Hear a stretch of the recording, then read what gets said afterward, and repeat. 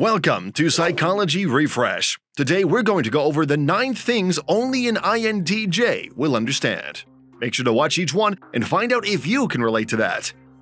If you're an INTJ, you've most likely felt misunderstood or different for a good part of your life. And this is mostly because there are some things that you seem to comprehend in a different way than most people. Architects make up only 2% of the population, and if you think you are an INTJ, dive deeper into your personality, learn what are the things only you can relate to, and determine how you can use them to increase your soft skills and achieve personal growth. Here are 9 things only an INTJ will understand. Number 1. They always look forward into the future. Most people focus on the present and make efforts to achieve their goals in the future, but INTJs work backwards. They envision a future goal, an ideal future, and then work backwards to figure out how they will achieve that goal. This trait is an INTJ strength as well as a potential weakness. Their introverted intuition is their most dominant function, which is why they'll often find that they're always seeing a future world and all the things that can be done. Seeing the perfect future is a terrific way to inspire yourself to work, and, of course, it's fantastic because you can kind of predict what your future will be like. However, concentrating too much on the future means you lose touch with the present moment. Number 2. They have a tendency to become overstimulated.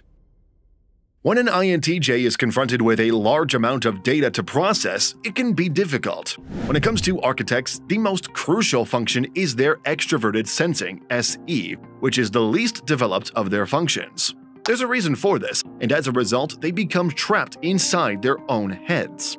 Architects often spend more time in their heads than in the real world. Loud noises, especially unexpected noises or sensory disturbances, can cause an INTJ to become overstimulated, and as a result, they can become very worried. Even the tiniest details can overload an architect. As a result, they must be very careful while dealing with a lot of things at once. Number 3. They can't stand the idea of being inefficient.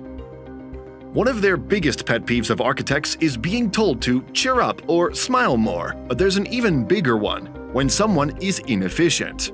They've had it with it and can't take it any longer. You might get upset or think they're being unreasonable at times, but this isn't the case. It's just something they can't change. INTJs are extremely well-organized individuals who take pride in having everything or almost everything they need.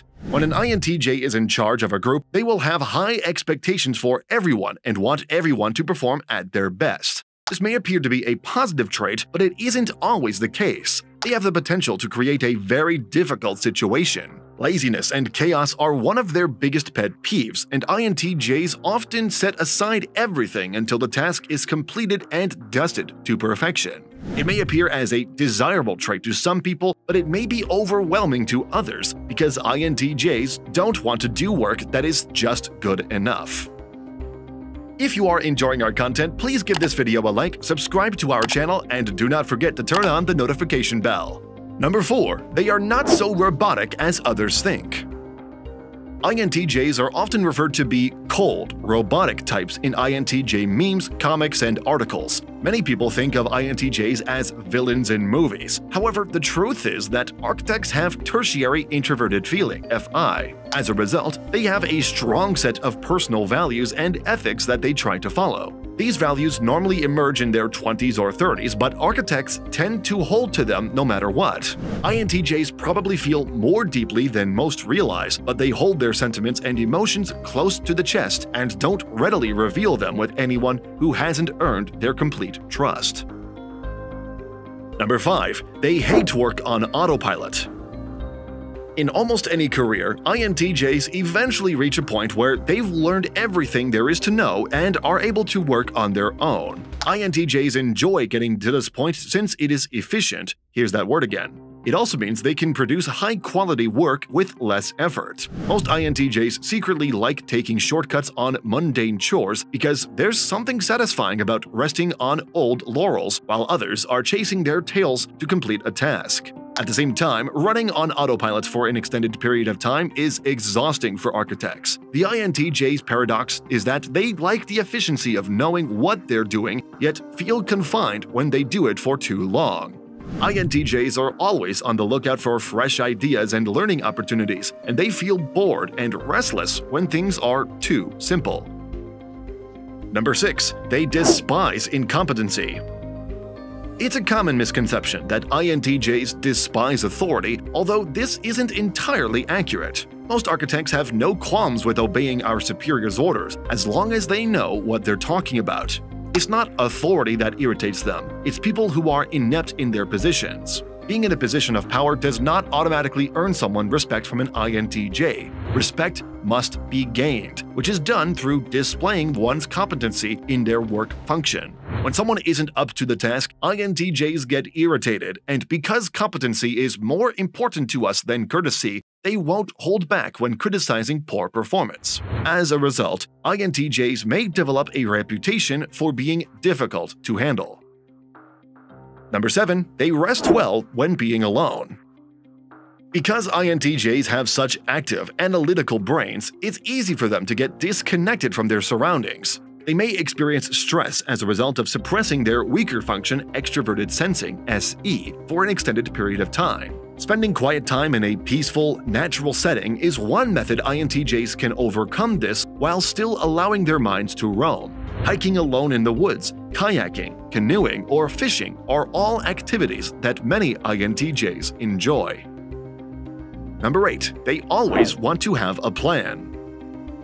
Some people like going with the flow, believing that whatever occurs will just happen. These are the types of people who would make bad INTJs companions because architects are not people-pleasing personality type. Everything should be meticulously planned ahead of time according to the vision of an INTJs. The word spontaneous rarely exists. INTJs will usually make reservations for a backup plan in the event that something goes wrong or if their original strategy fails. A sudden disruption may cause them to become extremely irritated and frustrated, and if others want to deal with INTJs, they need to make sure the plan is being made ahead of time.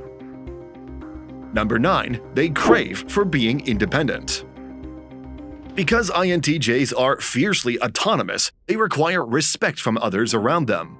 Without that regard, the INTJ is prone to feel frustrated and begin to push others away. They want to be able to fulfill their goals with a sense of personal pride. Therefore, their sense of independence is a big part of who they are. While INTJs desire strong relationships and are devoted to their loved ones, they require their own space. INTJs make decisions based on logic and facts, and they don't want emotional connections to influence them. They require uninterrupted time to make decisions on their own terms. While the INTJ can benefit from asking for help on occasion, it is not something they desire to do on a regular basis.